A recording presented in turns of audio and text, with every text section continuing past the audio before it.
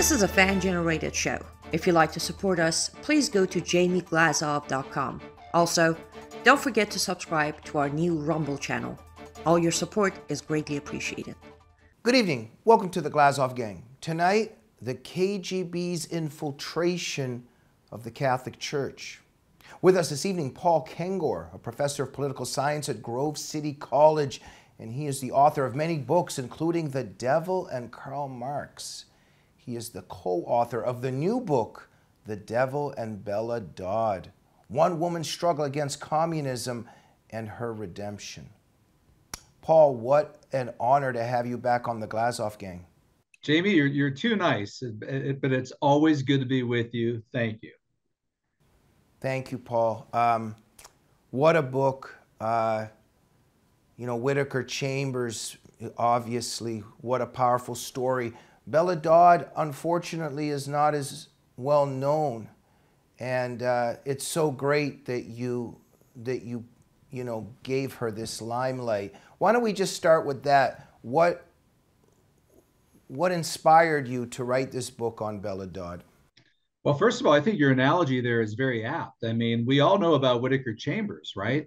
But really, Bella Dodd was kind of a female version of Whittaker Chambers, and she became this courageous witness to the truth. She died a few years after he did. He died at the start of the 1960s, and she died at the end of the 1960s. And both of them, neither of them lived very long. In fact, I'm running through this through the top of my head right now. How old was Chambers, Jamie? I think about 60, maybe, when he died. Yeah. And Bella Dodd was, I think, 64, 65 when she died. But she was one of the most high-ranking women in the Communist Party. She became this master infiltrator, first of the teachers' unions for the party, then all sorts of other groups, the longshoremen, every communist front group under the sun you can imagine. And I know we'll get to this, but the party eventually went to her and asked if she could help them infiltrate churches, and specifically Catholic seminaries. And she saluted the red flag, and tried to do that. But to back up a little bit, she was born in Pacerno, Italy in 1904. So this idyllic upbringing, this girl with this beautiful Italian Catholic name, Maria Assunta Isabella Visono, which means Mother Mary, the Assumption. Bella means beautiful. The shepherd who literally raised her when her parents went to New York called her Carina, which means pretty in Italian. So, Maria Assunta Isabella Carina Visono, what could go wrong, right? Well, she goes to New York and meets up with her family, which had gone there ahead of her to start for a life of freedom and prosperity in New York. And Jamie, she fell quickly into the whole kind of socialist milieu in the New York public school system. And then what really made it worse was this young, precocious, promising girl from Pacerno, Italy, gets gobbled up by the universities, specifically Hunter College, which is on the Upper East Side of New York, and then Columbia, same place Whittaker Chambers went, same place Thomas Merton went. And she became a communist. And by 1932, man, she's working for the party, serving the party, doing all kinds of stuff for the party. She became a full-blown communist. Thank you, Paul. And you write about how this individual, Sarah Parks, brainwashed her, and later Sarah Parks kills herself. And I was thinking about Marx's daughters as well, about I think there were some suicides there that you had documented in your book. Very interesting, and that, Bella also herself was very depressed and in despair on her journey. Whenever individuals are inside that satanic realm of communism, they're also suffering themselves very much, and there's some kind of a suicide happening there. Paul, sometimes I just... Yeah, I'm really glad you're pointing that out, because all the interviews that I've done, you're the only one that's flagged this, and it's very important. I mean, Whittaker Chambers was suicidal, right? But yeah, Karl Marx had two daughters, as you know, Jamie, who killed themselves they entered into suicide pacts with their husbands. And one of Marx's daughters was in a suicide pact with his son-in-law, Paul Lafargue, who was partly Cuban, which was a big deal to Marx. Wouldn't be a big deal to me and you. It was a big deal to Marx and Engels because they were racists. And so they try to deduce with their scientific Darwinian accuracy how much Negro blood was in Paul Lafargue's veins. And in fact, they didn't use the word Negro; they used the other N word. You read letters in German between Marx and Engels, and they're filled with German except for one word that jumps out: Nigg, right? The racial English American epithet for the N word. So Paul ended up. Marx called him gorilla or negrillo. They joked about how he was one step closer to monkeys and the animal kingdom than the rest of us. Yeah, and yet they call everybody else racist, right? That's exactly right. Yeah, I mean, Patrisse Cullors, the founder of Black Lives Matter, calls herself a Marxist. Did she have any idea what Marx thought about black people? Absolutely. Paul, there's so much to discuss here. I'm so honored to have you here and to discuss this issue. It just, so many hours are not enough because this is the epicenter of the world struggle, because it's Satan's attack on humans, on God's creation.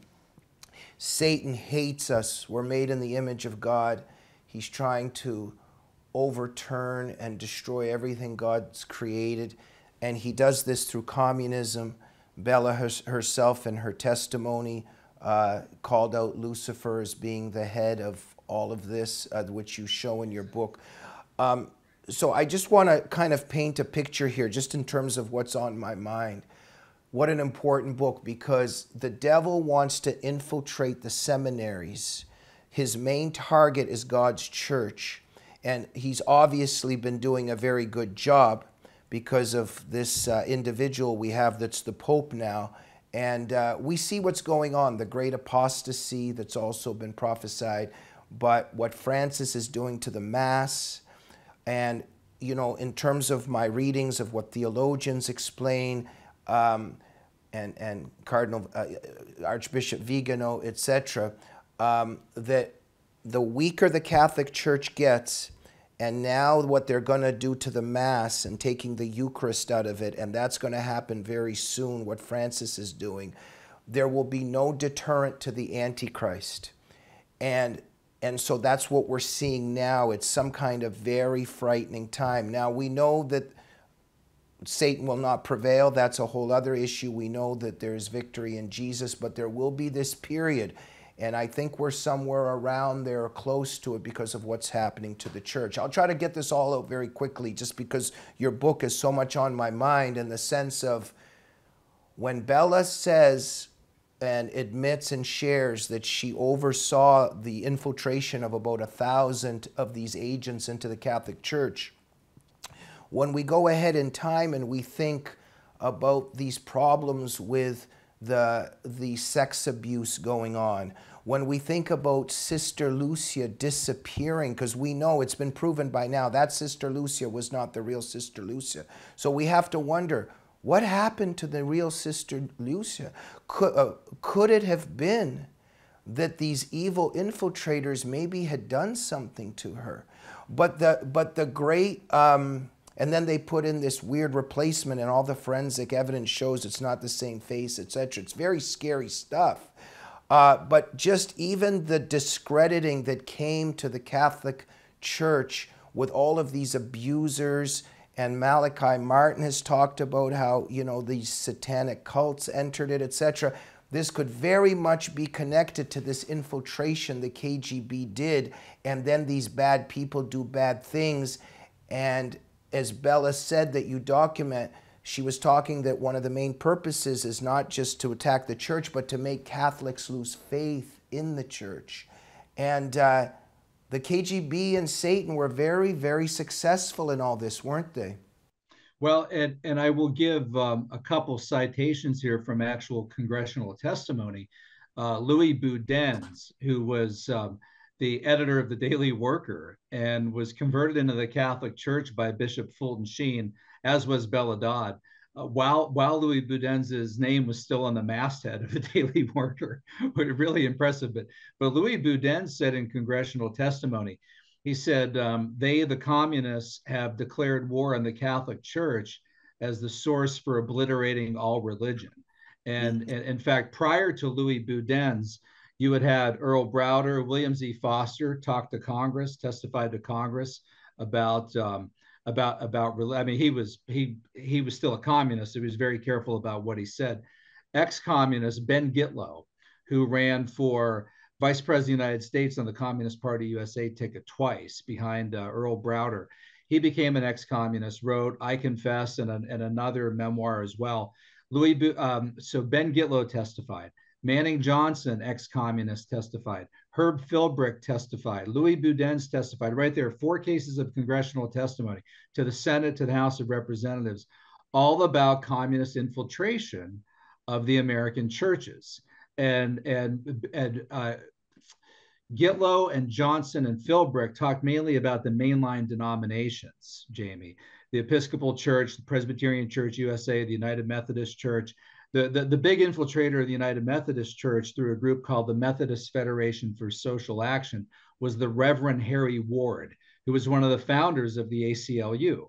And as Manning Johnson said, he was known as the Red Dean among reverends who had penetrated the churches for the Communist Party.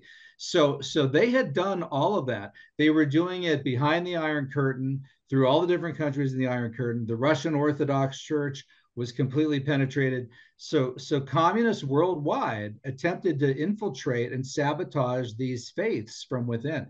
So it should not surprise anybody listening now who thinks, this Bella Dodd stuff, I mean, really, place a bunch of communists in Catholic seminaries, they wouldn't have done that. Well, of course they would. This is what they did. Now, the question is, their main target. The Catholic Church is their main target.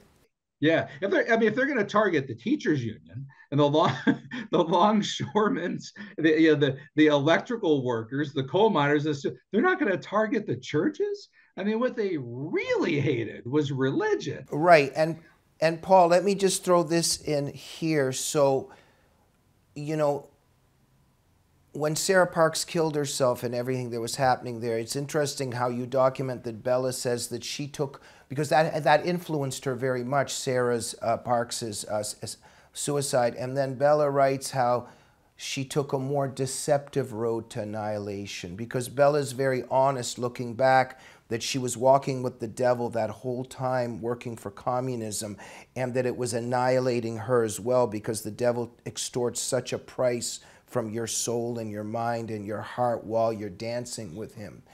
But sort of a great price for my company. I walked and outside. Yeah. And so I'll just want to say just how much this is all on my mind, because I'm always thinking about our Blessed Mother Mary and how she's central to Russia and communism. Of course, the message of Fatima, Fatima's conversion, it's also intertwined. And so this story very much Mary plays a main role in almost every stage, because when Bella comes to Fulton Sheen and she weeps and he's so loving towards her, unlike the Communist Party was Bishop Sheen, and he hugs her, and she says they end up kneeling in front of the Blessed Mother statue there, and then she was clutching the rosary after she left that meeting with Fulton Sheen and never let it go. And we know that the Communist Party, as you show their workers' journal, whatever it was in the 50s, attacked Fatima, the Daily Worker, but Fatima and our Blessed Mother very much connected to all this, and Bella was very close to our Blessed Mother in her prayers. And give us a little bit on that.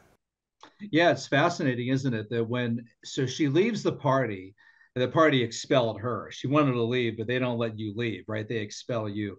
And she got a call from an AP reporter in 1948. And the AP reporter said, Dr. Dodd, we have a statement here from the party, which has just expelled you. It says that you are anti-Negro, anti-Puerto Rican, anti-Semitic, just right down the list, right? Right out of the playbook. Oh, we got somebody that we don't like. What should we call them? Let me see. Racist, right? I mean, they've been doing this for 100 years. And Bella Dodd said, "I have no statement to make." And Bella Dodd had done this to other people. When she was in the party, she had smeared people that way. She said, our job was to turn the person into a monster, to make him out to be anti this, anti that, anti black, anti Jewish, on anything that they could. So she spends the next 3 years just wiped out. And in 1951, she is in Washington meeting with her congressman, McGrath. And he says, Bella, you look really troubled. Isn't there anything I can do for you?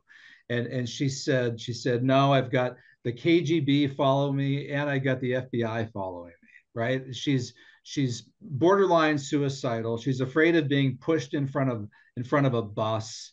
And he said, how about, Bella, would you like to see a priest? And she said, yes. And it almost surprised her, Jamie, right? Where's that coming from? But she said, yes. And so Congressman McGrath turned to his secretary, Rose, and said, Rose, why don't you see if you can get Monsignor Sheen from California? Yeah, and I'm so sorry to interrupt, Paul, but throughout that whole time, she never stopped reading the New Testament, and I think that that's a part of this, but keep going. Yeah, that's exactly right. Still clinging to that childhood faith, like Manning Johnson, who was an African-American ex-communist. And for him, one of the things that really made him bolt the party was he couldn't stop going to church, Jamie. He just couldn't stop. And he knew that he wasn't allowed to do that. So it was that closeness to God, that kind of, that lingering of faith that kept them in there. But Bella Dodd said, okay, yeah, I'll meet with Fulton Sheen. And Sheen said, have her come over to my apartment tonight. So she goes to his apartment, knocks on the door, and she said it was just like on television. He shows up with a big pectoral cross, and he reached out and he said, Dr. Dodd, I'm so glad you've come. And she said, he didn't say to me what the communists would say, you old hag, you old bag, you Bolshevik piece of garbage, get out of here. You no good for nothing. You would call her. He said, please come in. And she came in and sat down and he said, I could tell there's something troubling you. And she said, how can you tell? And he said, we priests are like doctors of the soul. We can just look at a patient and tell that there's something troubling him. And she just started to sob. He put his hand on her shoulder. She started to cry. And she said within a few minutes, she didn't even realize how she got there. Yet they are sitting there in his private chapel in front of a statue of the Blessed Mother.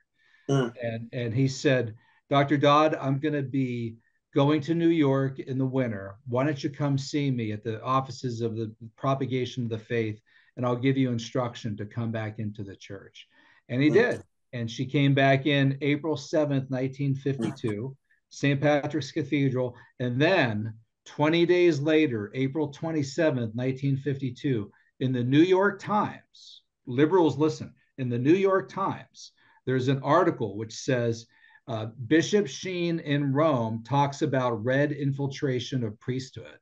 It was the only time that Sheen ever talked about it publicly. I don't even know if he knew any reporters would be there. He was at an American Catholic church in Rome called Santa Susana. And he talked about how orders went out in 1936 in a large American city, this had been New York, right, to send out communists into the priesthood to infiltrate the priesthood. Clearly, Jamie, clearly, 3 weeks after he just heard Bella's confession, he's getting that from Bella Dodd. And Bella Dodd was involved in that effort to place communists into Catholic seminaries. And you got to wonder all the bad things happening in the church. And as I said, Malachi Martin was even saying that there's a satanic element there. The Satan is obviously waging a war on the church by infiltrating the church to make Catholics lose faith in their own church, and also to have the world hate the church. And also, as I said, as the theologians explain, the weaker the church is, the more powerful the Antichrist is. So that's very escalating right now. Paul, in your book, you touch on so many things. It's so hard to know where to go to here. Just a fascinating read. Everything you write there, just so vital. Thank you for writing this. Now, you just mentioned something that's so much. Bella's life was just hell after she left the party. And so we know, even with the left today, like, you know, just even during COVID or whatever, that I was at, you know, at a gym or whatever, and this lady wants me to take a video of her lifting some weight, and then before I start the video, she's like, oh, I need to put my mask on. My friends will be very critical. And why I'm telling that is because it's the same thing. It's a cult. And especially as Phyllis Chesler has documented with women, it's harder for them to leave these cults because the clique is so important. For men, it's a little easier because that community of we can stand alone more easier. But for the women, it's harder. And this particular woman, and I know many of them, and I'm not saying men weren't engaged in this well, but she was terrified that the group will disown her if she's not wearing a mask. And this is the same utopian cult as the same thing that we're discussing here, because for Bella, as you show in the book, that everything in the Communist Party and with the left today, as we know, is whether you are loved or hated by your cult. And so you have to follow the party line. And so once you stop being a communist, like with David Horowitz when he stopped being a leftist, you have no friends left. You're thrown into the rain and it's over. No one will be your friend if you don't toe the party line. So she was literally annihilated on that level and didn't have one friend. Communication, right? Yes, didn't have one friend left. And I think that's very important that you bring that up, because we think about the left today, and I know many people in the left, they're just terrified not to get the booster. Even if they die, they'll still get the booster just to have their community and their social life, because they'll be dropped within a blink of an eye for that, right? So they're not demonized, and they're quickly dehumanized within the clique. I mean, they're treated horribly. They're not granted the mercy, right, that Bishop Sheen extended. He was all mercy, right? These people were all hellfire, brimstone, and judgment. And the irony too, Jamie, right, is that they scoff at religion when in fact they're really treating their ideology like a religious faith, right? Absolutely. Like the most fanatical, religious fanatics. And Bella Dodd, they closed the circle around her and isolated her so much. They had prepped her so well. As you saw in the book, she wanted to have a family. She wanted to have children. And the communists said no. They want the party to be your child. And Whittaker Chambers went through this too. When Whittaker Chambers' wife got pregnant, he just assumed that she would go have an abortion. Alger Hiss's wife had an abortion, Priscilla Hiss, and it wrecked her. It emotionally and physically wrecked her for the rest of her life. I don't think they had another child after that. I don't think they had any children. But they were supposed to. You're supposed to. And the Communist Manifesto, Marx and Engels, it says abolition of the family! ! Even the most radical flare up at this infamous proposal of the communists. So they didn't want to just break down and take away your religion, Judeo-Christian religion. They wanted to take away your family, and then they put you into the cult, right? The religious-like cult of the party, where they had excommunication, heretics, blasphemy, unlike anything you would see in any actual Christian or religious denomination, because these people were merciless. No charity, all vice. Yes, thank you, Paul. And when we think about our Lord saying, be fruitful and multiply, for Satan, everything is the opposite. So for communism, which is satanic, and he's behind it, of course, they're trying to destroy the nuclear family. They're telling Bella, as they're telling everyone else, don't have kids, but also abortion, because child sacrifice is the epicenter of Satanism. And so communism very interlinked with abortion, as you documented, right? From the beginning, yeah. Lenin in June 1913, writing in Pravda, called for the, quote, unconditional annulment of all laws prohibiting abortion. And then when they got into power in 1917, 1918, they immediately made abortion the law of the land. It got so bad that by the late 1920s, early 1930s, Joseph Stalin in 1936 banned abortion because he was afraid that there wasn't going to be any future Russia. Russian women were already having 3 abortions for every live birth. Trotsky reprimanded him for that. You cannot be a good communist and ban abortion, comrade.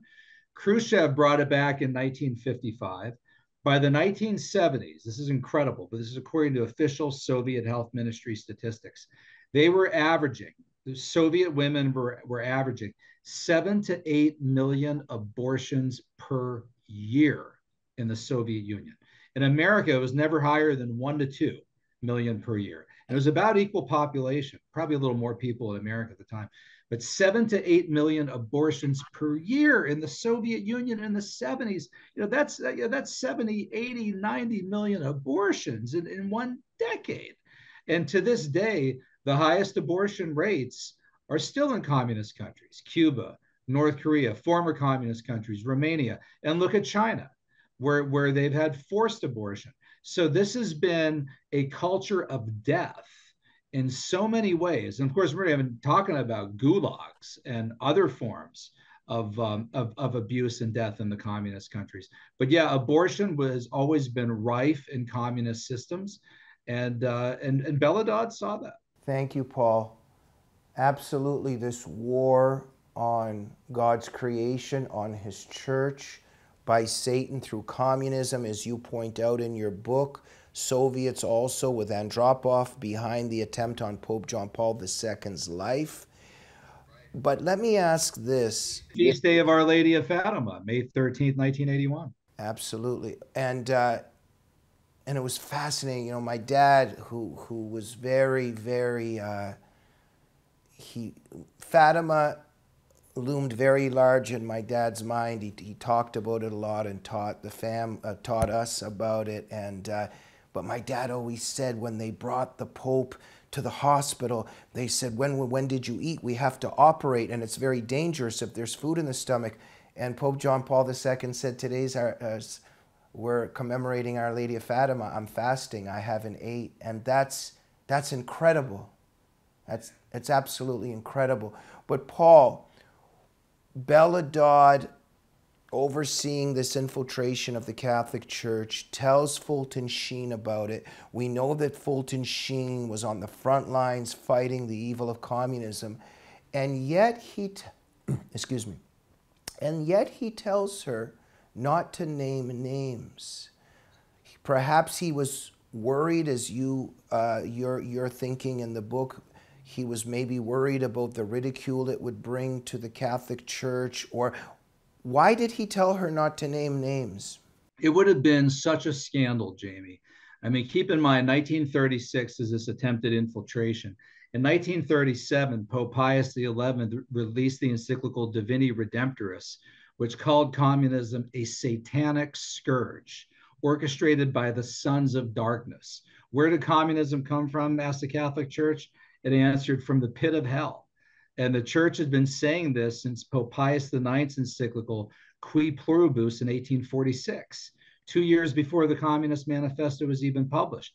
So at that point, you're going on almost 100 years. Well, actually, at that point, yeah, when Bella Dodd told Fulton Sheen, you're going over 100 years of the church has been consistently calling communism evil, satanic. It's the middle of the Cold War. So at that moment, if Fulton Sheen would have come out and said, I've got terrible news for you, but the communists have even tried to infiltrate our church.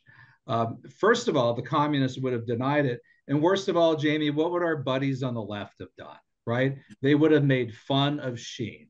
They would have done exactly what the communists done. They would have parroted what the communists did. Oh, well, Fulton Sheen's hanging around with Joe McCarthy, right? Oh, is there a red under the pew, Bishop Sheen? Oh, look, yeah. A communist under there.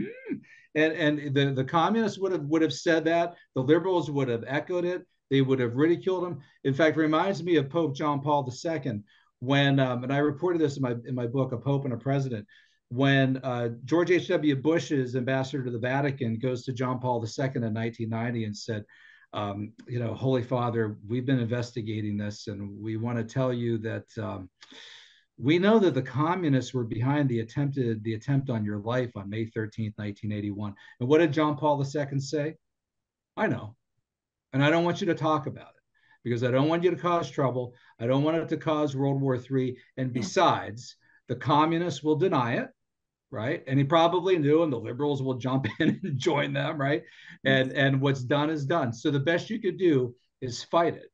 So what Fulton Sheen told Bella Dodd, and Bella Dodd said, Bishop Sheen, I feel so bad about what I did that I want to go join the most penitential religious order on the planet and spend the rest of my life on my knees making reparation for this evil that I committed.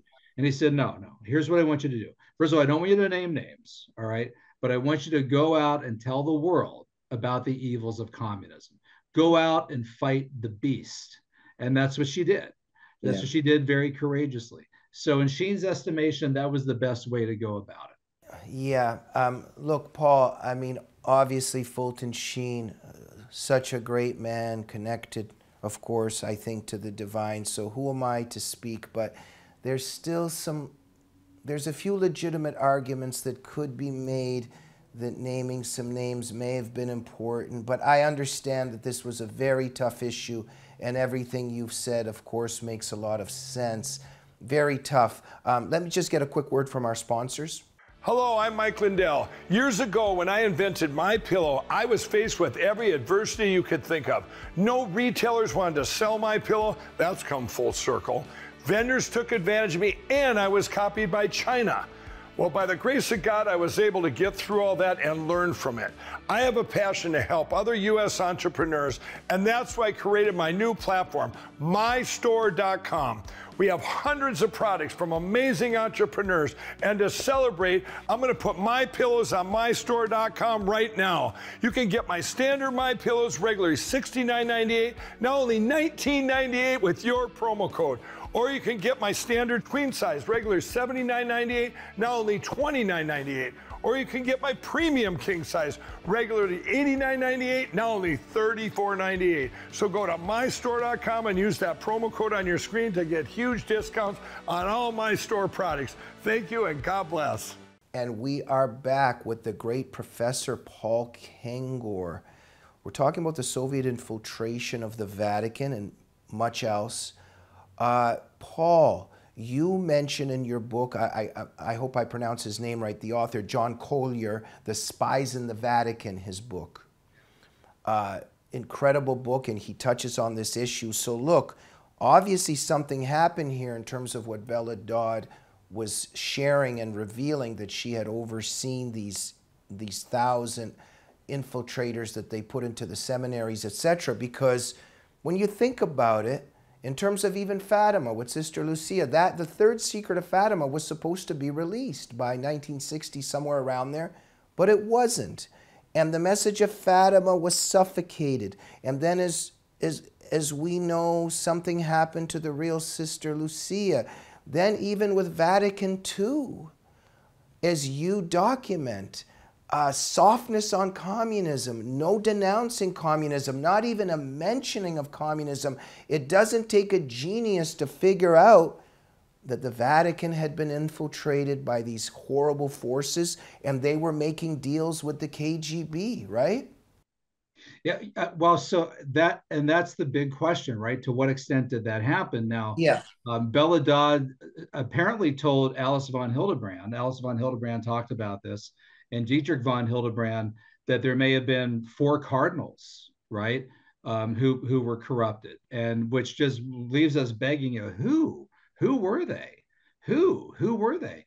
And yes. we don't know, but we have a chapter in the book on how Vatican II absolutely blew it on the issue of communism.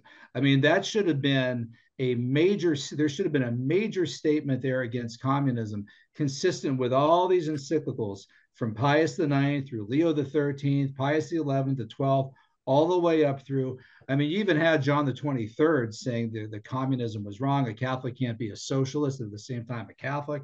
So it's all there for Vatican II set up to tee off, right, against communism, but they didn't do it. They relegated the condemnations to like a footnote. It was scandalous. And so my co-author and I speculate, and here's one area where we speculate. We don't speculate about whether or not Bella Dodd said what she said. We document that she said what she said. But could a result of the infiltration of the church been this softness of communism at Vatican II? Quite possibly. And I think another area where you could make the case would be something even more direct: liberation theology. You mentioned Malachi Martin a couple times. He wrote the book The Jesuits. Look at liberation theology. Clearly, that was Marxism or socialism entering into the church in Latin America. So there was a corrupting influence. Did it directly come from specifically what Bella Dodd did? I don't know, because of the 1,000 that she might have tried to help to recruit to place in the church. I don't know, Jamie, I'd be surprised if 100 got through, because of the commitment that you have to go through. You've got to prove yourself in seminary. But as you know, and as I quote Manning Johnson and others saying, sometimes you only need 10 to 100 people in an entire organization to corrupt it. Sometimes you only need one person. Right. Like a pope. Like a pope. Right. Yeah, I mean, truly, and Manning Johnson said, you could take a handful of people. We quote Bella Dodd saying, and also congressional investigators affirming, she put 1,000 to 1,500 communist teachers in the New York State Teachers Union. Yeah. So to put 1,000 priests in a priesthood of 60,000 American Catholic priests, she probably saw that as a cinch. And it's also not even physical bodies, but the things that they say and spawn and engender that can spread in terms of words. Right. And they don't even have to be out there passing around, the Communist Manifesto in the pews. I mean, they could be spouting a bunch of gibberish about social justice. Yeah. That's really their cloaked form of socialism or wealth redistribution that is some way Marxist in orientation. Well, we have a pope that's through these synods just waging a war on the Mass and on the Eucharist, and what he's going to try to do in the next year or two. This is very frightening and in many respects a sign of our times. We're keeping an eye on it. Paul, let me ask this. At one time, we thought that maybe the CIA and FBI were doing good things for America, and I don't know. Like now, I studied the Kennedy assassination for a long time. Even now, recently, it's turning out very troubling things about the CIA, and they're still hiding certain things. Now we're wondering FBI. We thought FBI looking out for American interests, but for some reason they invade Trump's home. I'm still waiting. When are they going to invade Hunter Biden's home? When are they going to invade Joe Biden's home, et cetera, et cetera, et cetera. So I'm mentioning the FBI now because now we have to reflect on whether the FBI is really pursuing the good interests of our country. They're still keeping a lot of things classified in terms of Bella Dodd. You were able to get some documents, but unable to get others. Yeah, it's pretty extraordinary. I first, through a friend of mine who's an attorney who specializes in FOIA requests, Freedom of Information Act requests, I started filing FOIA requests on Bella Dodd 3 or 4 years ago. And I mean, Jamie, this woman died in 1969, and her FBI file still hadn't been released yet. And we ended up getting, through several batches, 1,281 pages, I think, of her FBI file. And even then, it's just the tip of the iceberg. And when I saw the listing of all of different Bella Dodd materials in different agencies and archives and recesses of the federal beast in Washington, I thought, I don't know who could ever get through all of this. There is so much material here. I don't know how you go about ordering it. I don't know who's going to clear it. I don't even know how you submit a request for some of these things. I don't think anybody will ever be able to go through it. But the amount of material on Bella Dodd that still has just never been seen by researchers is astonishing. Far more has been released on the Rosenbergs, probably even on Lee Harvey Oswald, than on Bella Dodd, which makes me wonder if there is some material in there about infiltration of the churches. But I don't know. I can't say that because I haven't seen the material. But it was an enormous amount of information. By the way, the Senate investigators called her the Falcon because she turned out to be this strong woman willing to fight the party. Thank you, Paul. You also touch on communism itself and why it's so anti-God, why it's so satanic. Let's just talk about that for a minute because it's very deceptive. And as you know, that, you know, communism is very appealing because it reaches out for the will to good, you know?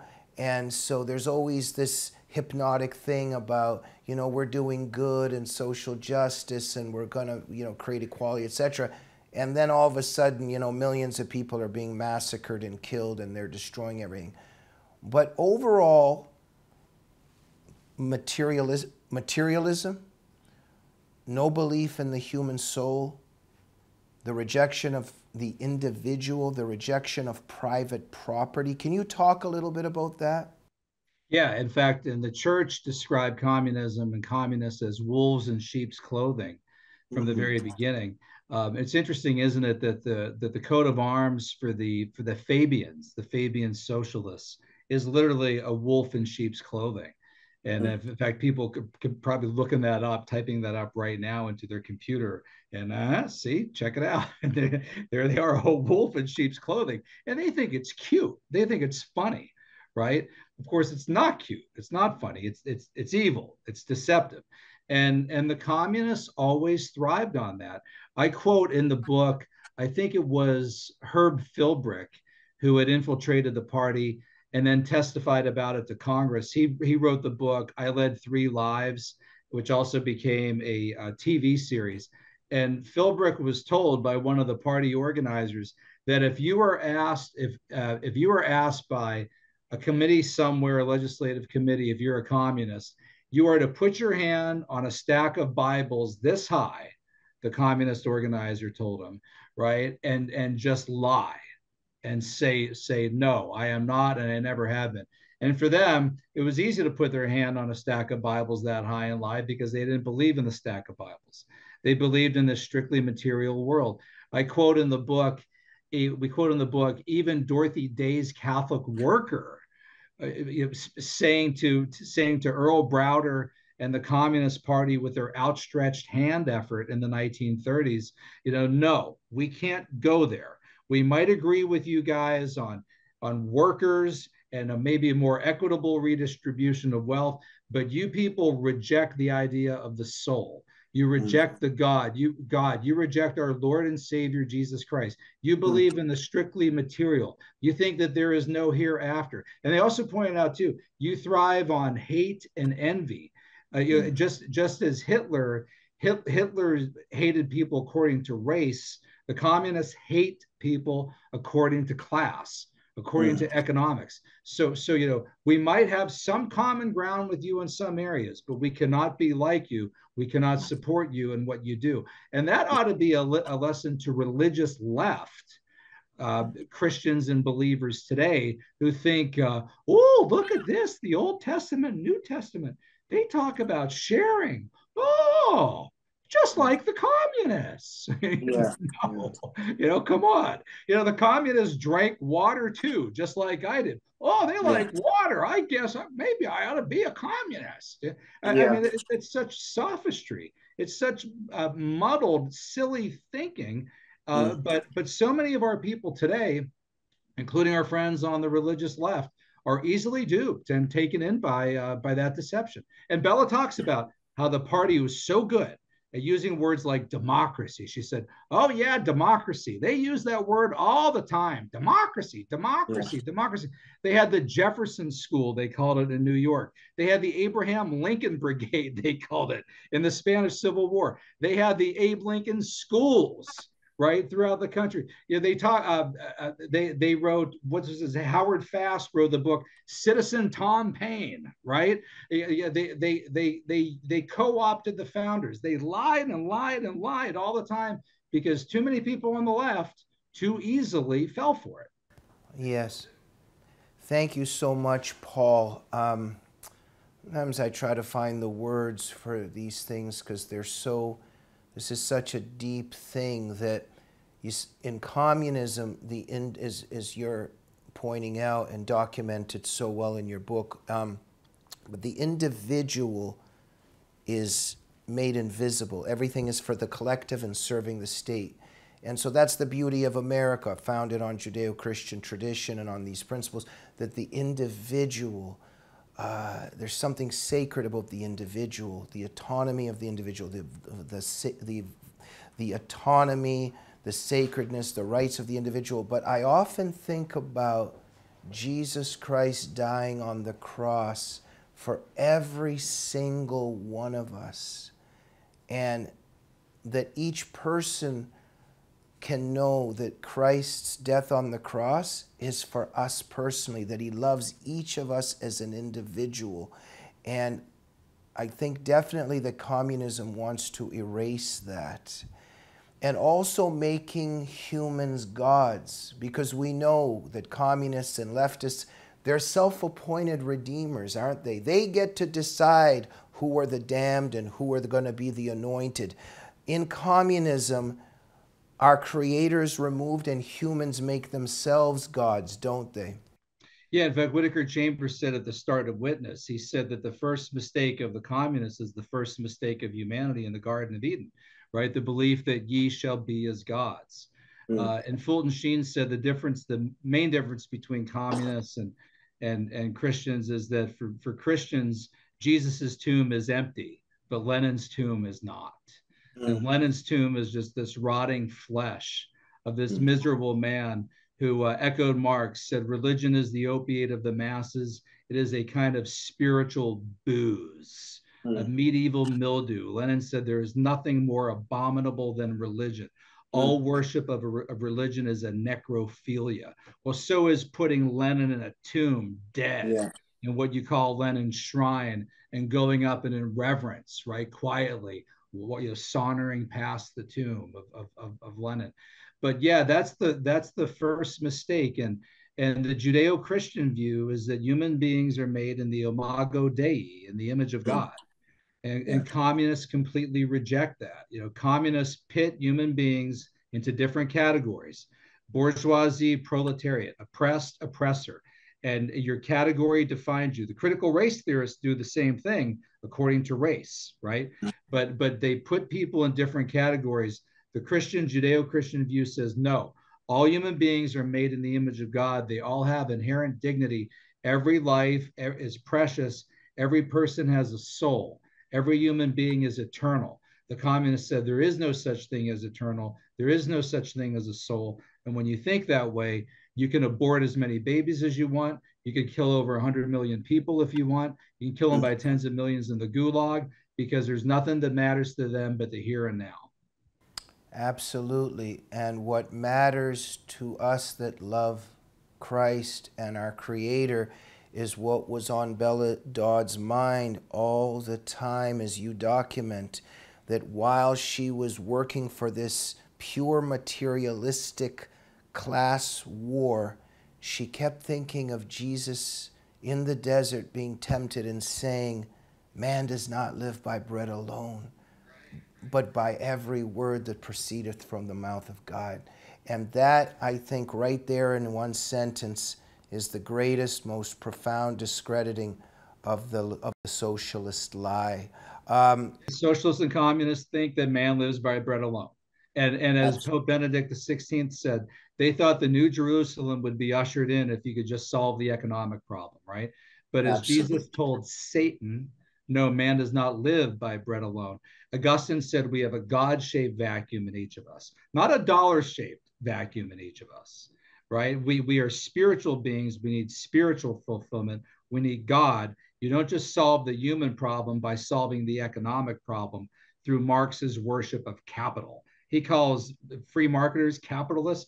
Marx was the ultimate worshiper of all Marx thought of was money and capital. That was his alpha and omega. Solve the capital problem, solve the economic problem, solve the class problem, and you've solved the human problem. No, man does not live by bread alone. Amen. Paul Kengor, I wish we had another 8 hours to speak. We got to go. Thank you so much for writing this book. Am I correct that everybody should go to faithandfreedom.com? Well, that is our website at Grove City College. But to order the book, go to Amazon.com or Tan Books, The Devil and Bella Dodd. Also, check out my writings. I have a weekly column for the American Spectator at spectator.org. Fantastic. Professor Kengor, thank you for being a gentleman and a scholar. Thank you for writing this book. Well, thank you, Jamie. You're always too kind. God bless. Thank you so much. Ladies and gentlemen, The Devil and Bella Dodd. Read it and check out all of Professor Paul Kengor's work and visit faithandfreedom.com. We'll see you soon on the Glazov Gang. Good night.